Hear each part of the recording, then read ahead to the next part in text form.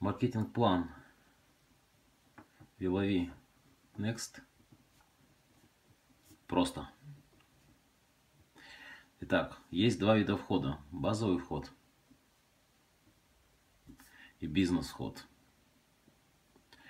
Базовый вход. Ты покупаешь два продукта за 5000 рублей. Бизнес-вход 20 продуктов за 34 400. Не за 50. Одна баночка весит в баллах 50 баллов, поэтому в базовом ходе это 50 баллов. PV назовем. В бизнес-ходе это 500 PV. Первый бонус – это розничная премия. В базовом ходе, соответственно, за эти 5000 рублей ты зарабатываешь примерно 1600 рублей. Бизнес-ход, продав эти все продукты, ты зарабатываешь 15 600 рублей. Последующие покупки у базового входа ты будешь иметь 30% и, соответственно, зарабатывать примерно 800 рублей с баночки. У бизнес-хода есть такая опция, как 4+1. Естественно, все нормальные люди используют ее, поэтому с каждой баночки ты будешь зарабатывать примерно 1400 рублей. Второй бонус. Бонус стартовый. Вообще вот этот весь этап, первый, по которому я рассказываю, там будет 3 вида бонусов. Называется этап старт. Стартовый бонус. Если базовый партнер привлекает базового партнера, он зарабатывает 100 рублей. Если бизнес-партнер привлекает базового партнера, он зарабатывает 600 рублей. Если базовый партнер, я здесь напишу базовый вход. Если базовый партнер привлекает бизнес-партнера, он зарабатывает 1000 рублей. Если бизнес-партнер привлекает бизнес-партнера, он зарабатывает 6000 рублей. Стартовый бонус платится до 6-го поколения, есть таблица, посмотрите, как она правильно считается. При выходе из этапа старт в следующий этап, я об этом позже расскажу, стартовый бонус начинается стартовый бонус платится в сквозном режиме, то есть без конечности до поколений. Третий бонус, он называется накопительный. Накопительный, то есть он накапливается. Есть такая карьерная лестница. Она начинается с 4%, потом 8%, 14% и 21%. Это квалификация бронз, это квалификация silver, это квалификация gold, это квалификация 1 карат. Чтобы выйти на 4%, нужно сделать суммарно накопительным образом за любой период 500 баллов, silver 1000 баллов, gold 2000 баллов, 1 карат 3000 баллов. Квалификация Gold является несгораемой квалификацией. То есть, идя по карьерной лестнице вверх, ты никогда не упадешь ниже квалификации Gold и по накопительному бонусу ниже 14%. Друзья, вот первый этап, это этап старт, на этом заканчивается. Здесь есть 3 вида бонусов. Начинается следующий этап, и второй этап, он называется этап развития. Дело в том, что как рисуется в первом этапе. Вы, как в любом классическом маркетинге, вы находитесь здесь, вы начинаете подписывать первую линию людей и предлагаете этим людям делать то же самое. Но как только вы суммарно вышли на товарооборот 3000 баллов, вам открывается бинарное дерево. Как оно рисуется? Это вторая проекция нашего маркетинг-плана. То есть обратите внимание, что все бонусы, они суммируются. Соответственно, бонус развития, он тоже что приплюсовывается? Классическое дерево приплюсовывается к бинарному дереву. Итак, бинарное дерево. Есть вы.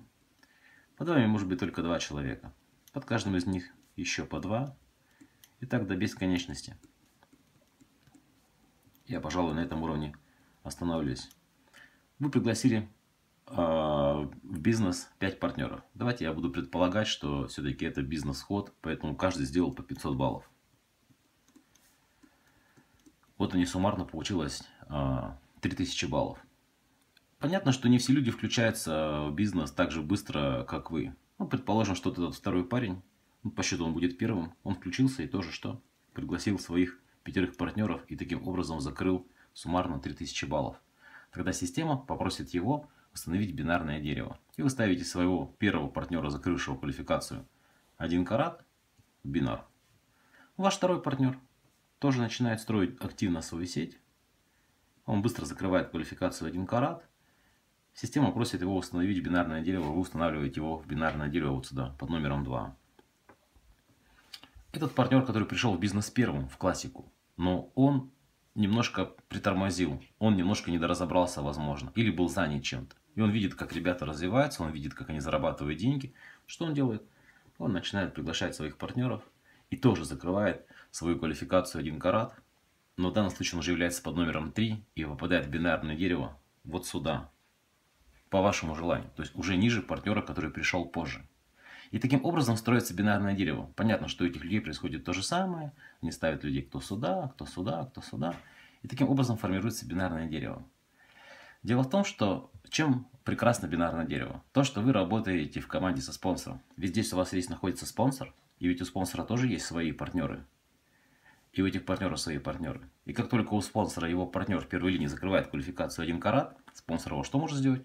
Поставить под вас вот в это бинарное дерево. И таким образом этот человек, будучи под спонсором, будет участвовать в ваших объемах. Как считается бинарный бонус? Система считает объем продаж левой ветки, объем продаж правой ветки до бесконечности по глубине. Бесконечности по глубине. И суммирует весь товарооборот. Предположим, здесь был товарооборот 12 тысяч баллов. Вот эти баллы, о которых мы говорили. Здесь 10 тысяч баллов. Бинарный бонус – это 15% с товарооборота меньшей ветки. В данном случае меньшая ветка оказалась правая. Вам заплатят 1500 этих условных единиц. Одна условная единица равна 40 рублям. То есть вы получите 60 тысяч рублей в данной конструкции. Но что интересно, эти 2000, которые остались как бы лишние, они не сгорают. Они переходят на следующий расчетный период. И следующий расчетный период у вас начнется не с точки 0,0, а с точки 2000, 0. При условии, что если это 2000, не стартовые объемы. Об этом тоже чуть позже поговорю. То есть в накоплении идут все объемы, кроме стартовых объемов. Этап развития на этом заканчивается. И начинается этап 3, который начинается этап укрепления. Этап укрепления очень прикольный этап, потому что он начинается тогда, когда вы суммарно сделали товарооборот 20 тысяч баллов всей организации. Потому что вам система открывает второе бинарное дерево, и вы можете по бинарному бонусу иметь двойные начисления. То есть за тот же объем продаж вы можете заработать не 60, а уже 120 тысяч рублей. И на этапе укрепления вы начинаете зарабатывать дополнительные деньги с бинарных бонусов ваших партнеров. То есть если ваши партнеры попали в бинарное дерево, у них система сравнивает их объемы продаж, им начисляются свои деньги, например, $1000, 1000 условных единиц, то вы со своих партнеров зарабатываете от 20 до 50% дополнительно к тому, что есть у вас. То есть вот этот бонус, который включается на этапе укрепления, называется спонсорский бонус, он тоже добавляется ко всем видам бонусов. Друзья, вот, наверное, в 2 словах, если вот коротко, о чем мы можем говорить. Поэтому, смотрите, я вам сейчас рассказал примерно половину видов бонусов. Но чтобы было быстро, чтобы мы не заморочились.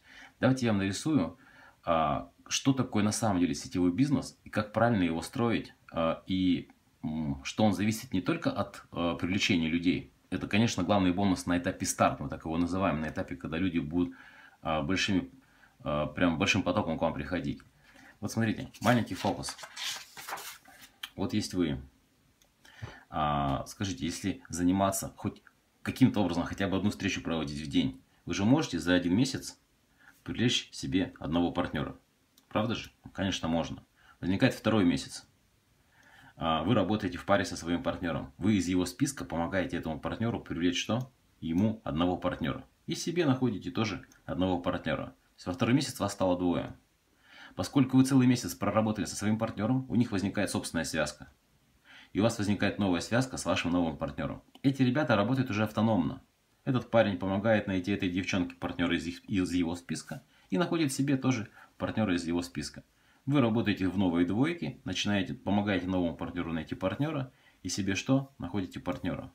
То есть третий месяц вас уже стало 4.